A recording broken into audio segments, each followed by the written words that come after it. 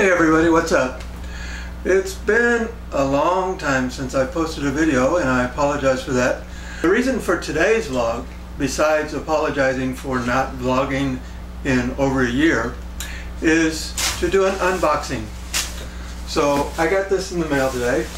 I want to share it with you and then tell you why I bought it. So let's open the box.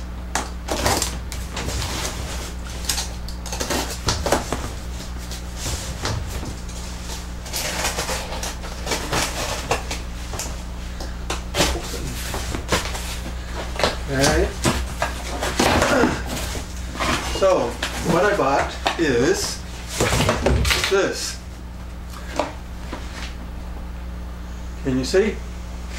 This is a DiCapAC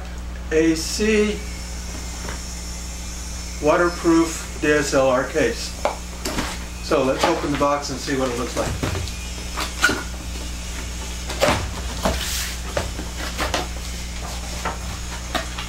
So we have the strap, we have a piece of foam, don't know what that's for, and then we have this little puppy.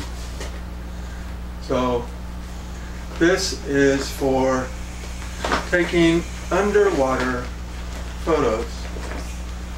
So a little bit about this. It's rated for 16.4 feet of water depth.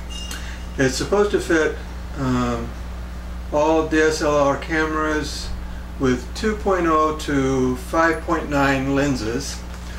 All the controls are supposed to be accessible, so we'll check that out.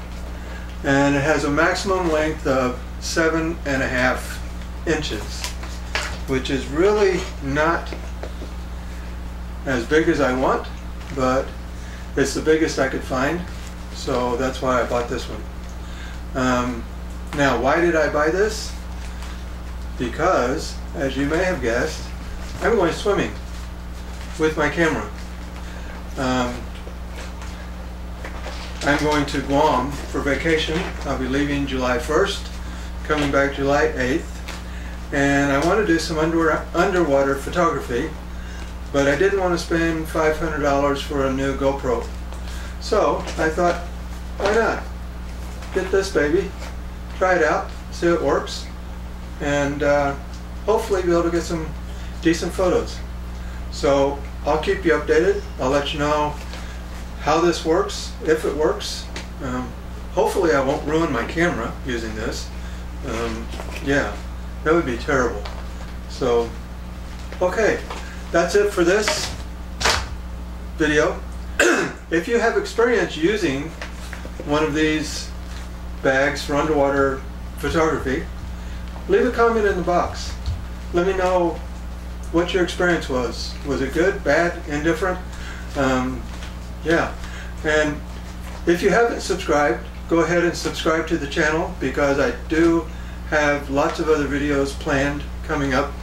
I will be vlogging my Guam trip starting July 1st, and plan on doing this for a while. So stick around. If you like this, hit the like button. If you haven't subscribed, like I said, hit the subscribe button, and I'll see you later.